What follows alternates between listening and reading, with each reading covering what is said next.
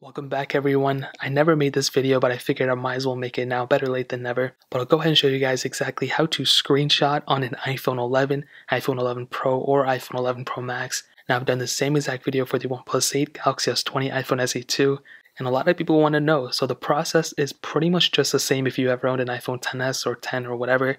Now all you have to do is hold up the volume up button and the power button at the same time. So you hold it down 3, 2, 1, volume up and power button. As you can see, you'll get a little bit of like a little screenshot icon thing, and then you'll get a little icon down below. Now I'll explain that in a second. Now for some reason on a lot of Androids it's volume button down and power button. I always get that confused, but it's volume up and the power button, and that'll screenshot it. Now the little icon down here will actually show you a couple of cool little things. So once you click on it, you'll see a bunch of different icons. You can actually go and draw on your specific settings.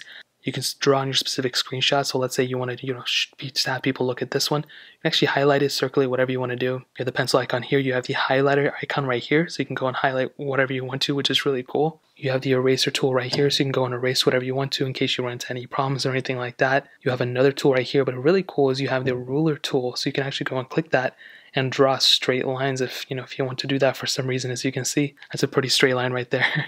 You can do this with a lot of different things too, which is really cool. Another really awesome thing up top right, you can go and immediately share the screenshot right after. So you can airdrop it, mail it, put it on TikTok, whatever you want to.